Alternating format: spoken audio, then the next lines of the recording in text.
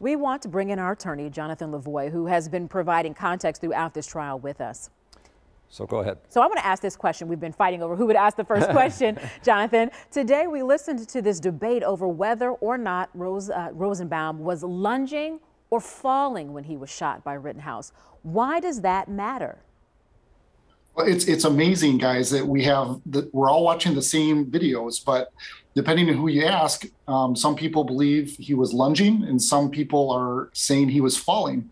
It matters because if you believe the prosecution side of the story, that he was falling away after being shot. But if you believe the defense position, he was lunging at the gun, which supports self-defense.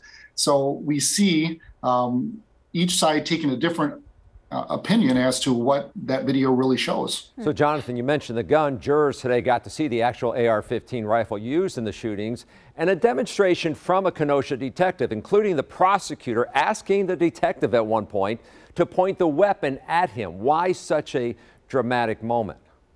I thought that was something, and I thought the judge was a little bit nervous about that happening too. They normally don't point weapons in court, but I think that the prosecution was trying to make a point and trying to show the angles of what was happening, and I think he was trying to show just the power of this weapon, and was trying to show the jury sort of what was happening during the shooting. All right. Do you think that all signs are pointing to closing arguments by the end of this week? I do. I think that it's moving exactly what the parties thought it would go. I think the defense right now is doing some cleanup work, and I think that pretty soon we're going to see the testimony of Mr. Rittenhouse, and I think after that, the trial is going to conclude pretty quickly. So I think it's going to be over this week.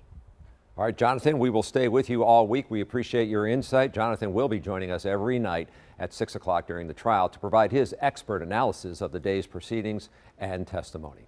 And of course, you can always stay connected online. We will be posting breaking and continuing coverage of this trial. Simply go to tmj4.com/Rittenhouse.